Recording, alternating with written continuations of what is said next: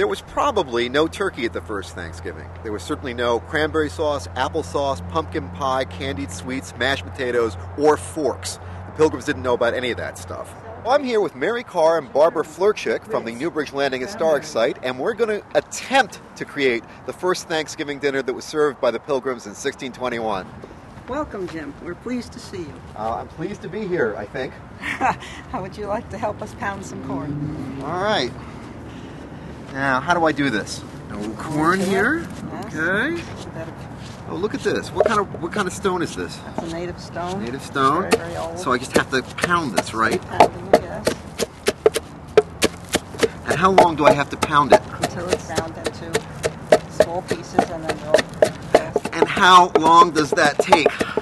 One time. Okay.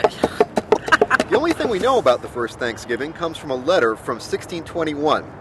We know they shot some fowl, probably ducks or geese, and that the local Native Americans brought over 5 deer. So to recreate the first Thanksgiving here at Newbridge Landing Historic Site at River Edge, we're making roast goose, roast venison tenderloin, and we're rounding that out with 2 things that would have been familiar to the Pilgrims, stewed pumpkin and corn grits. And that's corn I ground myself. The corn we're using here is flint corn, a 17th century variety that's almost extinct. We had to send away to Rhode Island to get some.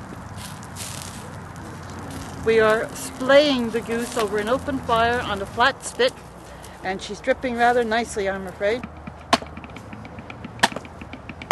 And it's going to take 2.5 to 3 hours.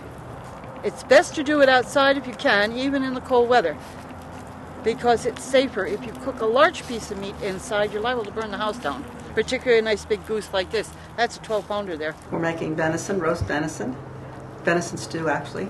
It's been marinating for a couple days, and it's going to be roasted in a pot and then stewed. Slicing the inside, slicing them in half and slicing in quarters, and then cutting the inside out. And then he's cutting with little pieces, and it's going to go in that pot, and we're going to stew it up. Oh, the aroma. Oh, it's so good. There we go. Oh, Mary. Our goose is so good. A simple meal for 5 people. So I can only imagine what the Pilgrims went through in 1621 to serve 300 people, grinding the corn and doing everything from scratch. Mary, we outdid ourselves.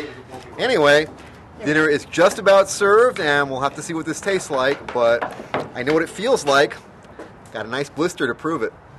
Well, this is a representation of what we think the first Thanksgiving dinner might be like, with roast goose and venison and corn grits and the kinds of food that the Pilgrims actually would have eaten, as opposed to the kind of thing that we serve for Thanksgiving these days.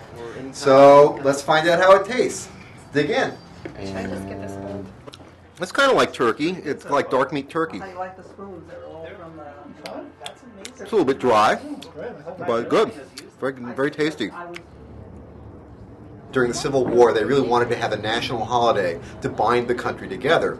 Somebody came up with the idea of having a Thanksgiving based on this original harvest feast that the Pilgrims had after their first year in Plymouth Colony. In 1863, President Lincoln actually made it a national holiday. But everything we think we know about Thanksgiving really comes from the mid-19th century.